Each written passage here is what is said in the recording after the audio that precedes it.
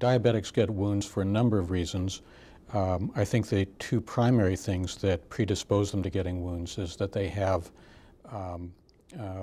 by nature of having diabetes, poor circulation, mainly in their small blood vessels. This results in the skin and underlying soft tissue not receiving the oxygen and nourishment they need to be healthy. Many diabetics are unable to have normal sensation in their feet, so that if they have any sort of injury, they may not notice it before it's advanced to a stage where it actually continues to break down and becomes infected.